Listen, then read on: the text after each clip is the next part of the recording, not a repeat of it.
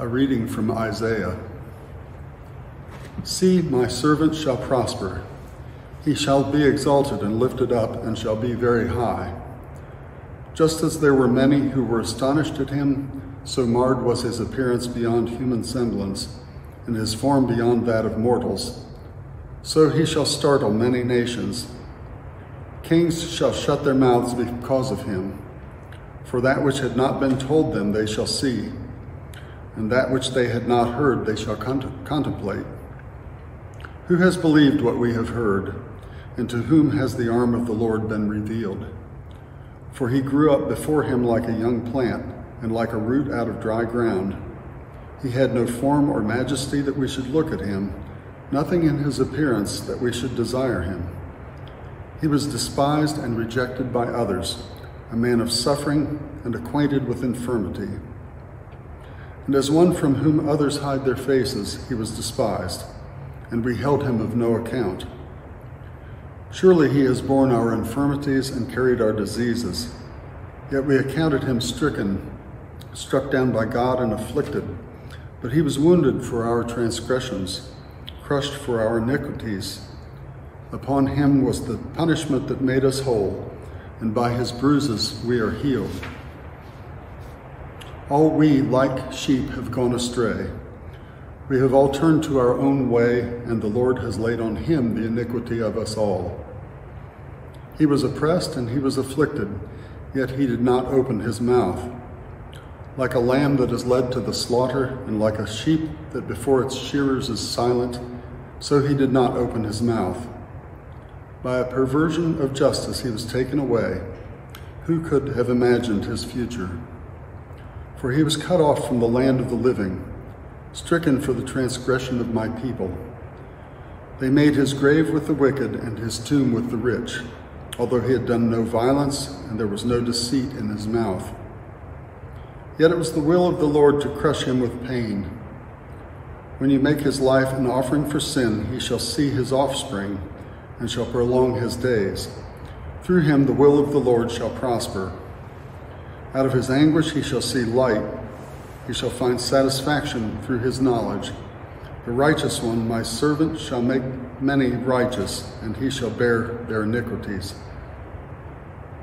Therefore I will allot him a portion with the great, and he shall divide the spoil with the strong, because he poured out himself to death and was numbered with the transgressors. Yet he bore the sin of many and made intercession for the transgressors. Word of God, word of life. Thanks be to God.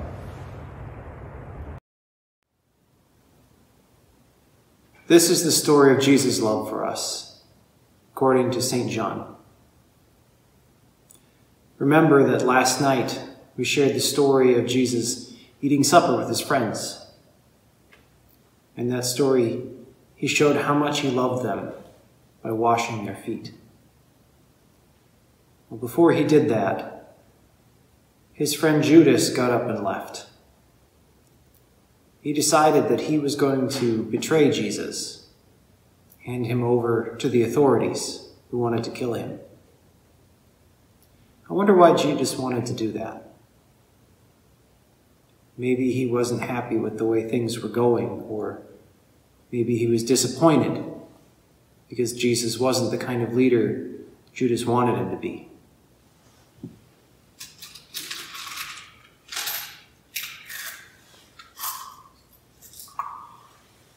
In any case, that's what he did. He decided to hand Jesus over to the authorities for 30 pieces of silver.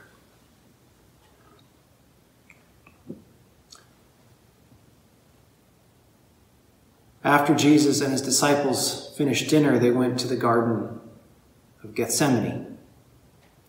Jesus went there to pray. And after praying, a large crowd showed up. And who should be at the front of it but Judas? Judas thought Jesus didn't know what he was doing, and so he had arranged for a signal to the people he was with so they would know which person to arrest. And Judas decided this signal should be something that would be ordinary, expected, so that Jesus wouldn't suspect anything was up, so that Jesus would never know that it was Judas who had betrayed him. And so Judas saw Jesus there. And he reached out his arms and he said, "Rabbi." And he went up and he kissed Jesus on the cheek. That was the sign. Is that what a kiss is for?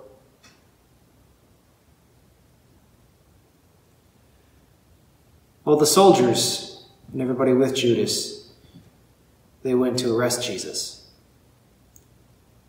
They came with clubs and spears and swords. Jesus said, "Do I look dangerous? Is that why you've come with an army to arrest me? Who are you looking for?" he asked them.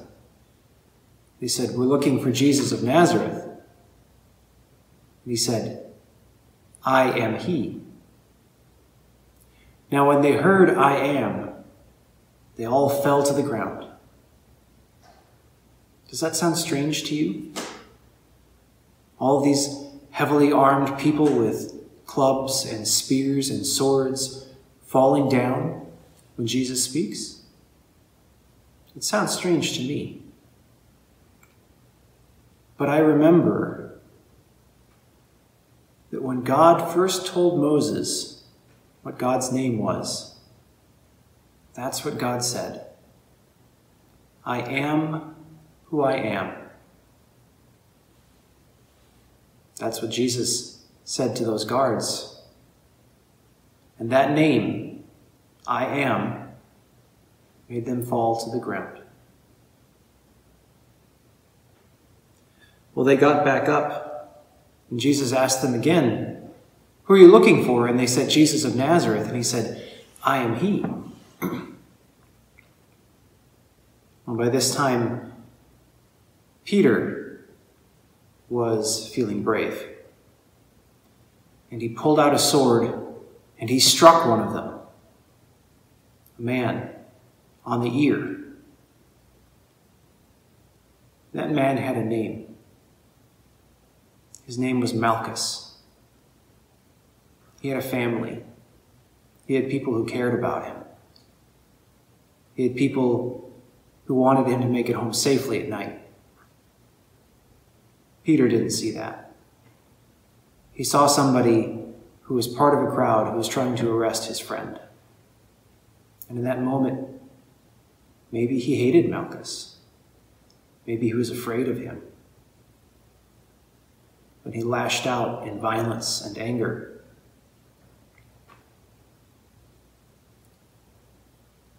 But remember what Jesus said last night. Remember what he told his disciples? He said, "You should love one another as I have loved you."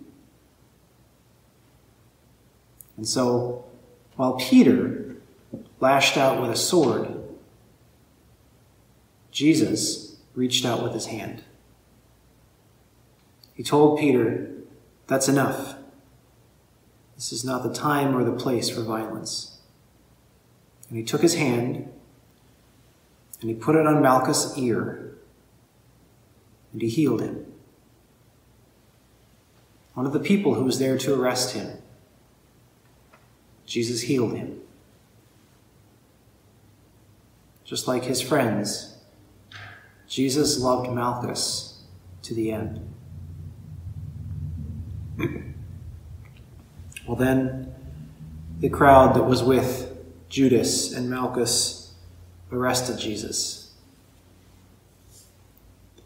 They tied him up and led him away. And where do you think Jesus' friends were in all this? They got scared. They ran away. Maybe you think that sounds like something they shouldn't have done. But can you imagine how you might feel if a bunch of people armed with clubs and spears and swords came and arrested someone you love? Wouldn't you be scared? I would be. I think maybe I might have run away too. Well, that crowd who arrested Jesus, they took him to the house of Caiaphas, the high priest.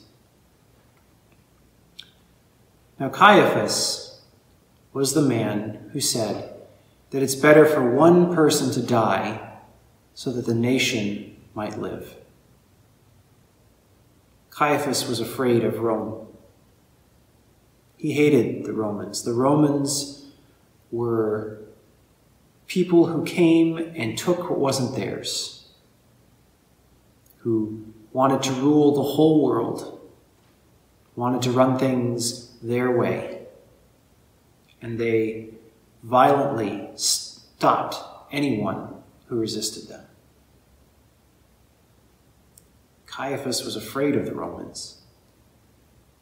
He was afraid that if Jesus stirred up trouble, that the Romans might start a war.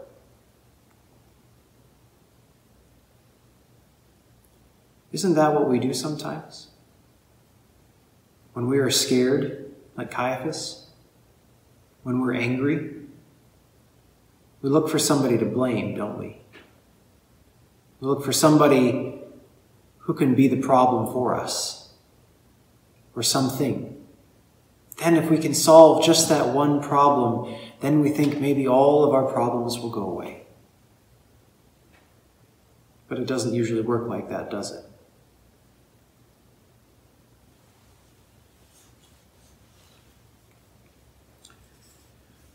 They took Jesus to the house of Caiaphas, the high priest. And Peter tagged along. He came and he waited outside Caiaphas' house while they interrogated Jesus inside. There were a bunch of people in the courtyard standing around a fire warming themselves, and Peter went and stood with them, hoping that maybe he could overhear something, or maybe he could be there if Jesus needed him. But somebody recognized him, though. They asked, "Weren't you one of Jesus' disciples?" Peter was trying to keep a low profile, probably. He said, "No, not me." Somebody else said, "Surely you're one of them." "No," he says, "I don't know the man." Well, inside the house, they questioned Jesus. They didn't like his answers, and so they beat him and spit on him, did lots of other unkind things to Jesus. But Jesus kept answering their questions, and he said, "Have I answered anything wrong? If I have, testify to the wrong. Tell me what's wrong, and I'll see if I can't fix it. But if I haven't done anything wrong, why are you doing this to me?"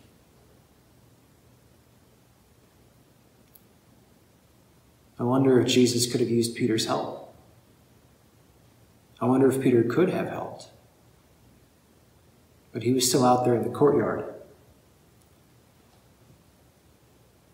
And then somebody else said, "You must be one of Jesus' disciples. You're a Galilean just like him." And Peter said, "Listen, I told you twice already. I don't know the man." In that moment, a rooster crowed. That's what roosters do sometimes, right? They crow. But when that rooster crowed, Peter remembered something. He remembered what Jesus had said to him after supper. Jesus had told him, "Before the rooster crows 3 times, before the rooster crows, you will deny that you even know me 3 times. Of course, Peter hadn't believed it. He said, Even if I have to die for you, I will never deny you. But here when this rooster crowed, Peter remembered what Jesus had said. And he left, and he wept bitterly. That's one thing to weep. It's another thing to weep bitterly. Have you ever wept bitterly? I know I have. To weep bitterly, you have to feel really, really bad. It's one of the worst feelings in the world. I wonder what Peter was feeling in that moment, why he wept bitterly.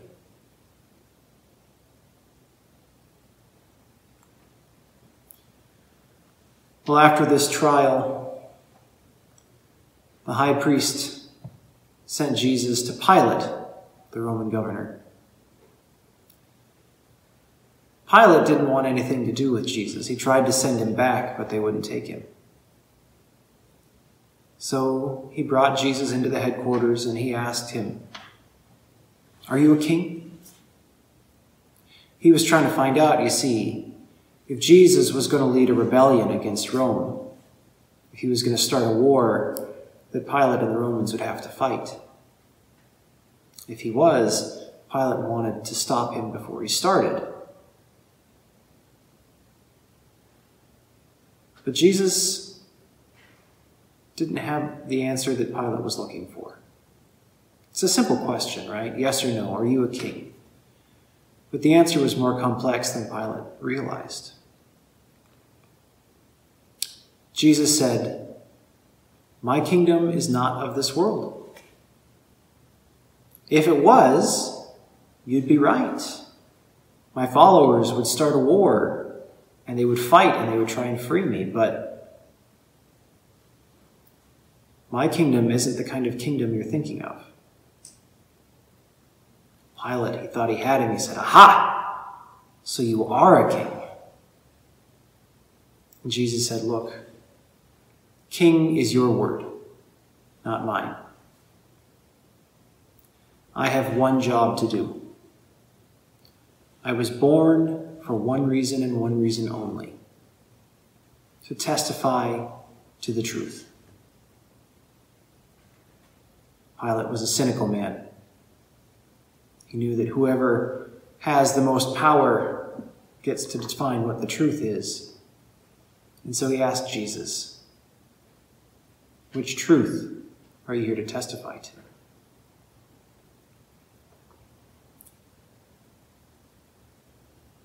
Pilate next brought Jesus outside to the crowds. He knew that the chief priests didn't like Jesus, that they were trying to get him arrested. But he also knew that the crowds loved Jesus. He was popular. He thought, maybe if I take him out there, they will want me to release him. Because you see, Pilate had a custom. This was the Passover, one of the great big holidays of the year. And every year at the Passover, Pilate would release one prisoner for the people. He thought, maybe if I take Jesus out here, they will want me to release him. And then the chief priests won't have anything that they can do.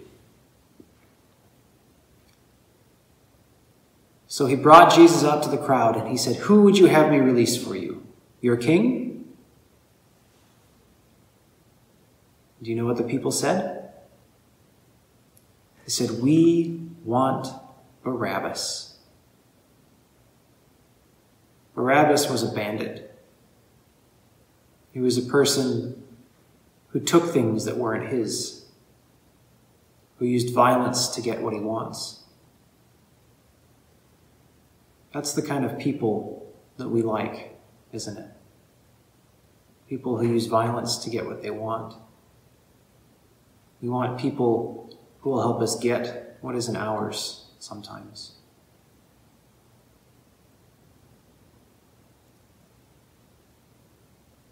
Well, Pilate took Jesus back inside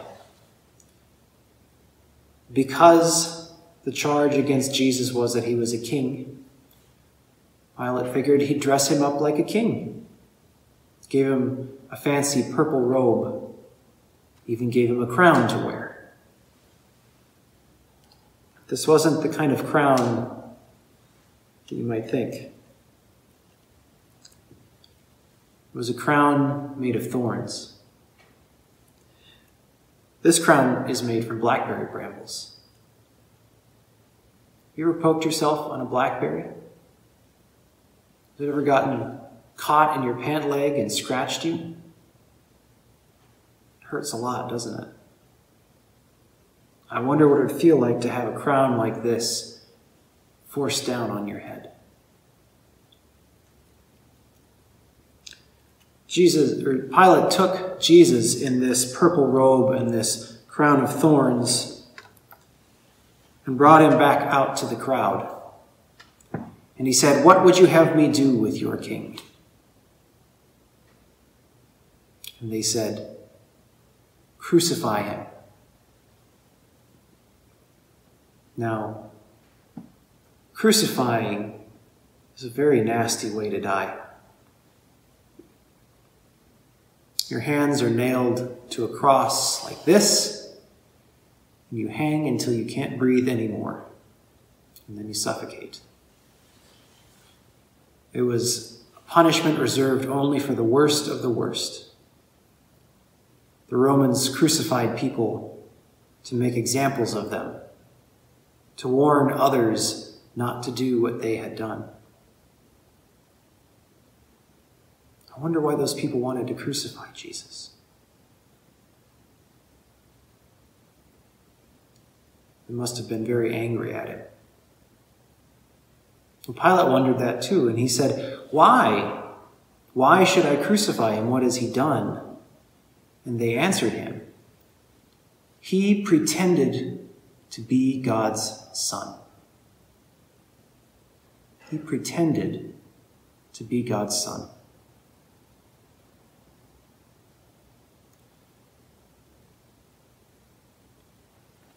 When they thought that Jesus was God's son, I wonder what they wanted him to do, what they thought that meant.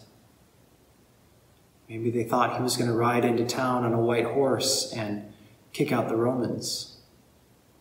Maybe they thought he was going to be a king. But he didn't do that. I wonder if that made them mad or disappointed. Well, when Pilate heard that Jesus had pretended to be God's son, he got afraid. He brought Jesus back inside and he said, "Where did you say you were from?" But Jesus didn't answer him. Well, then Pilate, he got kind of huffy. He said, "Hey, you, I'm talking to you," he said. "Don't you know who I am? I have the power to give you life or death. I could crucify you if I wanted to." And Jesus says, "You may have power, but whatever power you have was given to you by my Father." When Pilate heard that, he worked even harder to try to get Jesus released. He took Jesus back out to the crowd one more time and he said, "Here is your king." And you know what that crowd said? "We have no king but the emperor." Remember how those people felt about the Romans? How much they hated them? How much they were afraid of them? I wonder why they had to say that. I wonder why they tried to make Pilate happy by saying they had no king but the emperor. I wonder if they were angry that Jesus couldn't save them the way they wanted to be saved. I wonder who they really thought would save them.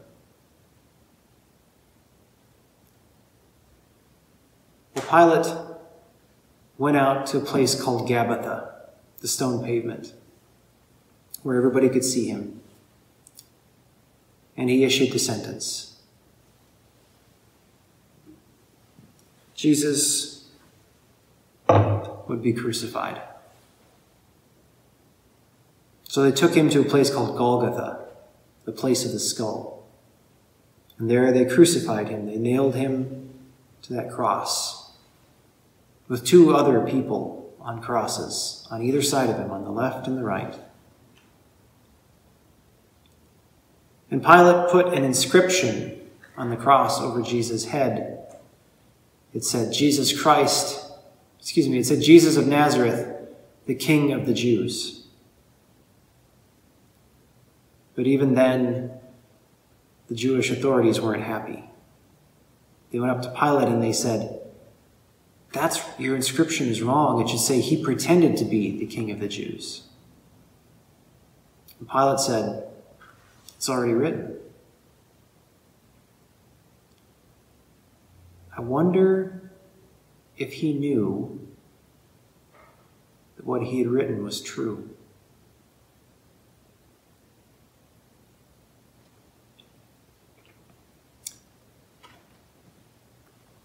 When they put Jesus on the cross, they stripped him of all of his clothes. And the guards who were there, they divided up the clothes because it's a shame that good clothes should go to waste. And they divided everything evenly, except for that there was one piece left over, a tunic. It was woven in one piece from the bottom. It was a really nice tunic. And they didn't want to cut it, and so they decided to cast lots for it, to throw some dice and see who won.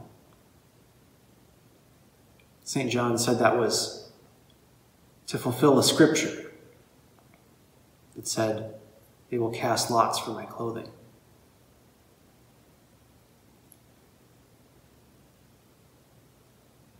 So Jesus has been nailed to the cross. I wonder what that felt like. I wonder what was going through his mind. While he was up there, he saw the people who were there. Some were jeering and spitting at him. Some were mocking and insulting him. Some were crying for him. And there among those people, he saw one of his friends, his best friend, the disciple whom he loved, John. And he saw his mother, Mary. They must have both looked oh so sad. They stood there crying for Jesus, and even in that moment, Jesus' heart was filled with love for them.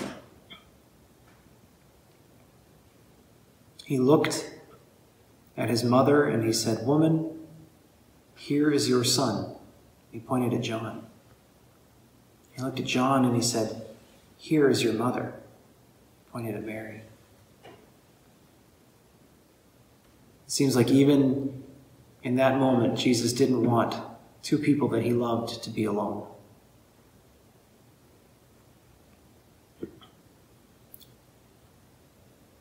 By now, Jesus and the others had been up there for a while, and Jesus said, "I'm thirsty." And so they ran and they got some wine and dipped a sponge in it, put it on a stick and held it up for him to drink. And when he had drunk, he said one more thing. He said, "It is finished." I wonder what he meant by that. What was finished? Was it his life? His life was finished? Was it the work he came to do? I don't know. Maybe it was both of those things. Maybe it was something else. After he said that, he died. Now, crucifixion can take a long time to kill a person. People could be up there for hours or even days. But the next day was the day of preparation for the Passover.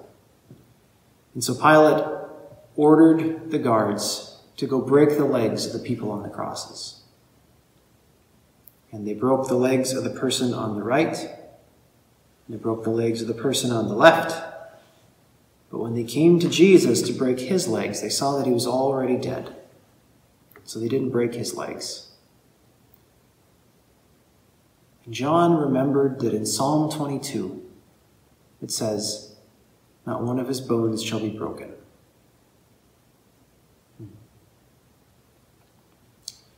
But the guards wanted to make sure that he was really dead.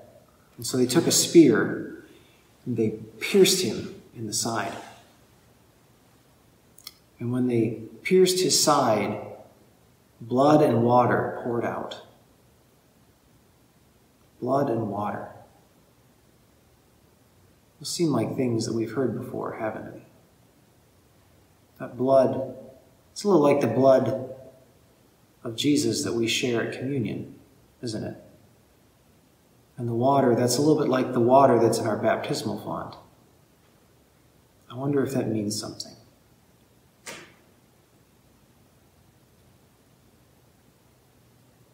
Well, that day, one of Jesus' friends, Joseph of Arimathea, came and asked Pilate if he could have Jesus' body. He wanted to bury it. And Pilate gave it to him. Now, when you bury a body, you wrap it up in a white cloth. And you wrap it up with a bunch of spices so it'll smell nice. It's one of those things that maybe doesn't make a lot of sense to us, but it's kind of like one last nice thing you can do for somebody. One last way that you can show them you love them after they die. But it wasn't just Joseph of Arimathea who showed up. Somebody else came too. His name was Nicodemus. Nicodemus was one of those Jewish authorities, one of those Pharisees who didn't like Jesus. Nicodemus had come to Jesus first at night and asked him some questions, and we were never really sure if he believed what Jesus told him or not. But he showed up today. And he brought some spices for Jesus' burial to wrap in that pall that Joseph had brought. But he didn't just bring some spices. He brought 100 pounds of spices. Now, I don't know any more about Jewish burial customs than you do, but I know that 100 pounds is a lot of spices.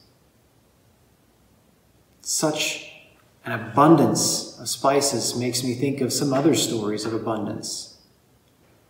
It makes me think of Jesus' first sign at the wedding in Cana when he turned the water into wine. He created so much wine that would have taken days to drink. It also makes me think of that time in Bethany at the dinner party when Mary came out with a very expensive bottle of perfume, a new bottle. And she broke it open and she poured all of that perfume all over Jesus' feet. Perfume, you know, only takes a little drop. One drop will do. But she used the whole bottle. And the house was filled with the fragrance. I wonder if all of that spices that Nicodemus brought, if that meant something.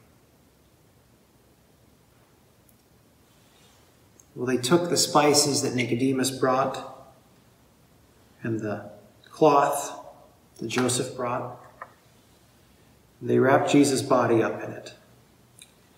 And they took it to a tomb and laid it in there. That tomb was in a garden. There was another story that happened in a garden, wasn't there? a story you all know. It's a story about a man and a woman who lived in that garden. They were made there. That was the very first story, wasn't it? The whole story of God's people began in that garden. And now our story tonight ends in a garden. But it's not really the ending, is it? It's not the ending, but it is an ending. We'll find out tomorrow what happens next.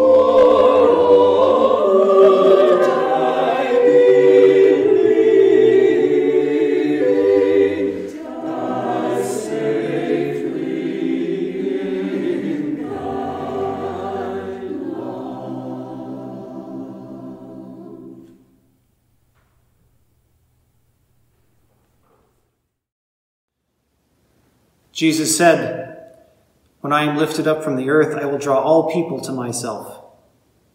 We pray now for all people drawn together by Christ into the one family of God.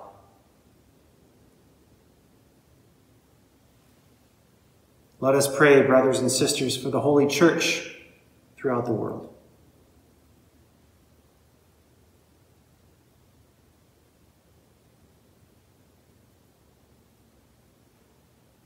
Almighty and eternal God, you have shown your glory to all the nations in Jesus Christ. By your Holy Spirit, guide the Church and gather it throughout the world. Help it to persevere in faith, to proclaim your name, and to bring the good news of salvation in Christ to all people. We ask this through Christ our Lord. Amen. Let us pray for Elizabeth and Richard, our bishops, for Francis, the bishop in Rome and the head of the Catholic Church, for Bartholomew, the bishop of Constantinople, the head of the Orthodox Church, for Ponti, the president of the Lutheran World Federation, and for all rostered leaders and servants of the Church, and for all the people of God.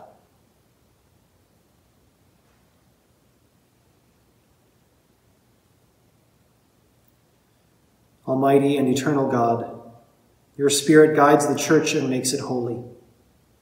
Strengthen and uphold our bishops and pastors, rostered leaders and lay leaders. Keep them in health and safety for the good of the Church, and help each of us in our various vocations to do faithfully the work to which you have called us. We ask this through Jesus Christ our Lord. Amen. Let us pray for those preparing for baptism.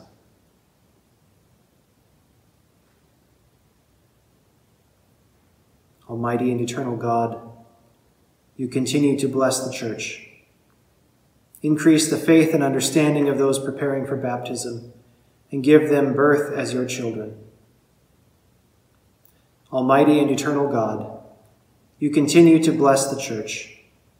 Increase the faith and understanding of those preparing for baptism. Give them new birth as your children, and keep them in the faith and communion of your holy Church. We ask this through Christ our Lord. Amen. Let us pray for our sisters and brothers who share our faith in Christ. Almighty and eternal God, you give your Church unity. Look with favor on all who follow Jesus, your Son.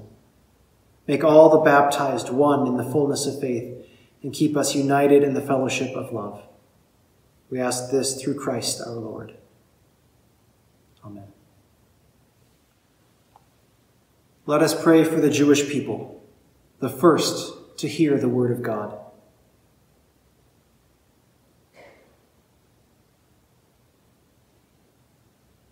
Almighty and eternal God, long ago you gave your promise to Abraham and your teaching to Moses. Hear our prayers that the people you called and elected as your own may receive the fulfillment of the covenant's promises. We ask this through Christ our Lord. Amen. Let us pray for those who do not share our faith in Jesus Christ.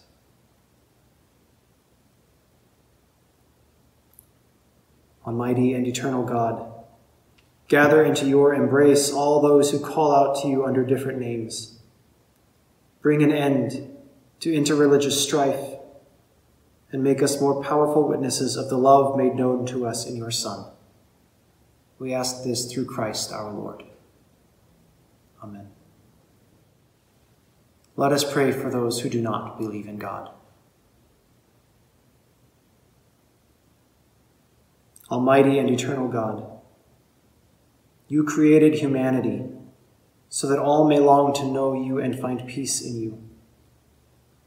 Grant that all may experience your love and grace through the lives of your servants throughout the world. and come to know you as the one true God. We ask this through Christ our Lord. Amen.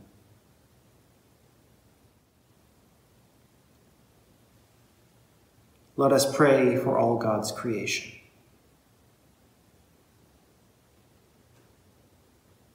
Almighty and eternal God, you are the creator of a magnificent universe.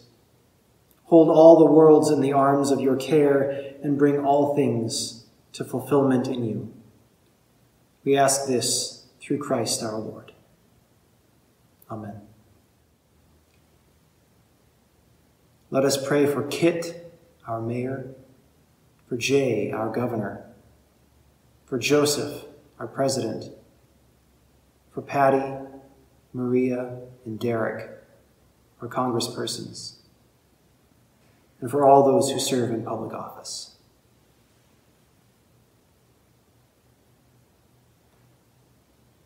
Almighty and eternal God, you are the champion of the poor and oppressed. In your goodness, give wisdom to those in authority, so that all people may enjoy justice, peace, and freedom, and share in the goodness of your creation. We ask this through Christ our Lord. Amen.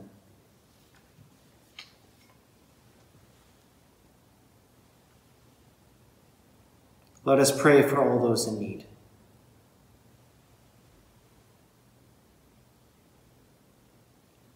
Almighty and eternal God, you give strength to the weary and new courage to those who have lost heart. Heal the sick, comfort the dying, give safety to travelers, free those unjustly deprived of liberty, and deliver your world from falsehood, hunger, and disease. Hear the prayers of all who call on you in any trouble, that they may have the joy of receiving your help in their need. We ask this through Christ our Lord. Amen.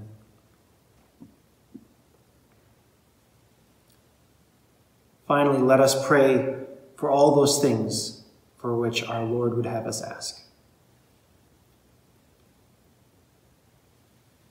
Our Father in heaven, hallowed be your name. Your kingdom come, your will be done on earth as in heaven.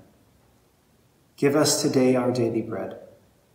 Forgive us our sins as we forgive those who sin against us. Save us from the time of trial, but deliver us from evil. For the kingdom, the power, and the glory are yours, now and forever. Amen.